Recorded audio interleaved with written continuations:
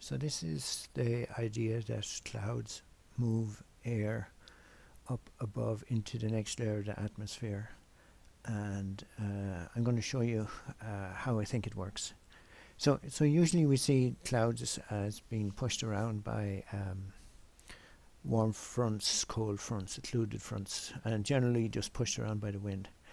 And clouds often happen between weather systems where there'll be warm on one side and cold on the other. But maybe we're looking at it a little bit wrong. Maybe the clouds actually pull and push the weather systems along to some extent. Maybe not entirely, but to some extent. They're active creators of weather. Alrighty, I'm just going to play now. So, okay, so I'm going to pause again. Now, this is a typical thundercloud picture or diagram, except I've added a couple of things in. So, in the normal thundercloud diagram, the updraft goes up, down, and out, more or less. Well, it usually kind of stops actually, but in mine we have these little arrows here, which is the warm air entering the cloud. Cloud is just an area where there's little droplets of water, tiny little droplets of water. So, and it's not the little droplets are falling, and if little droplets are falling while staying in the one place, it has to mean that the air is rising up through the cloud.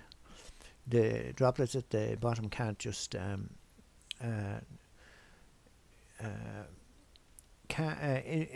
air has to be moving up.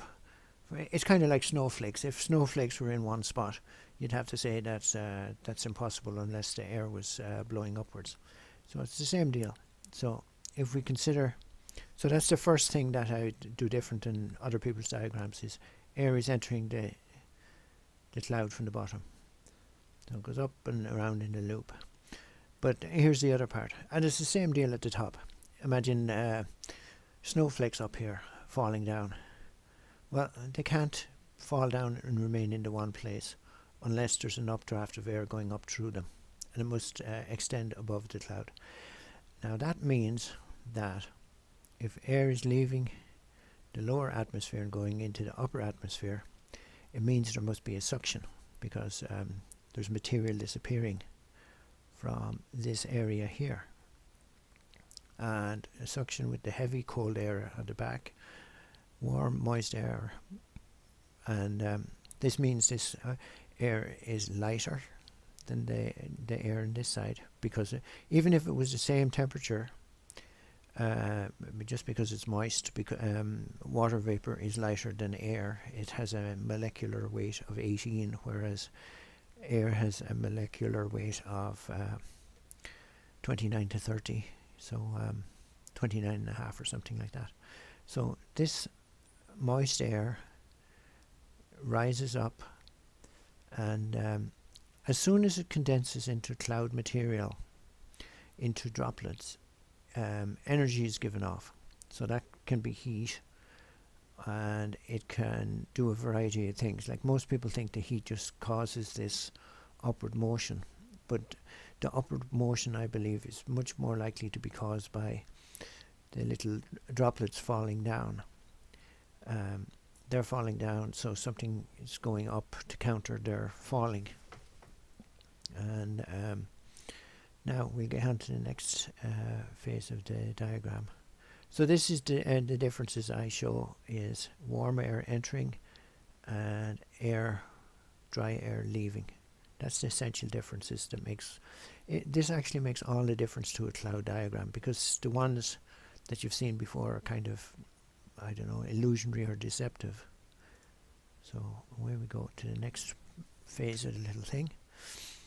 I'll show you the satellite stuff in a moment. So relativity, we'll stop here. So a cubic meter of air weighs about a kilo. So this is up at about 10,000 feet. Clouds contain about half a gram of water droplets per cubic meter. So hurricanes contain about a gram per cubic meter, so it's substantially more water droplets in hurricanes.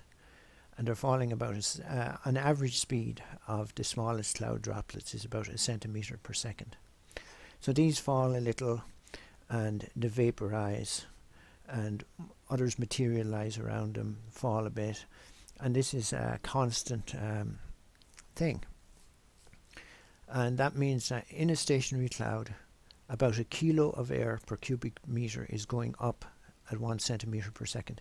Because if the droplets are falling at 1 centimeter a second, but staying in the same place, it means there must be a countercurrent of air going up. And even if it's just half a gram of water droplets falling, it's a kilo of air. So it's 2,000 times as much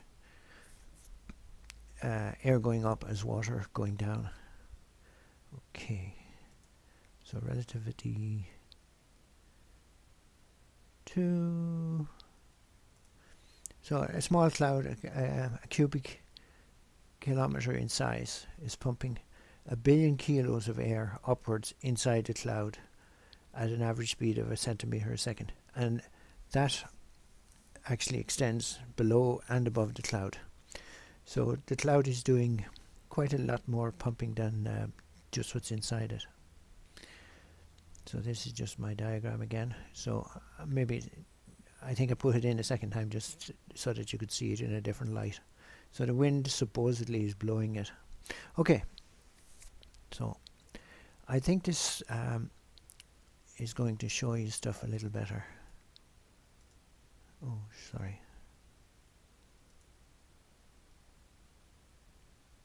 Sorry about that.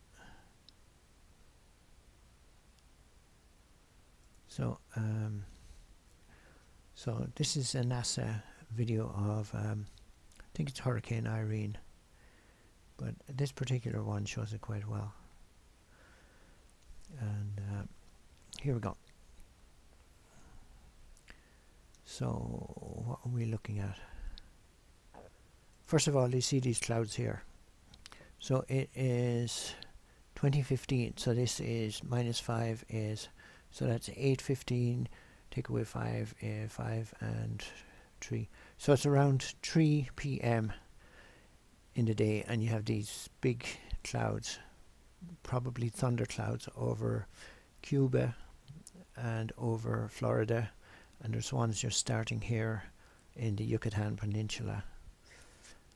So we play on a little bit more. Now do you see these guys going bigger and bigger?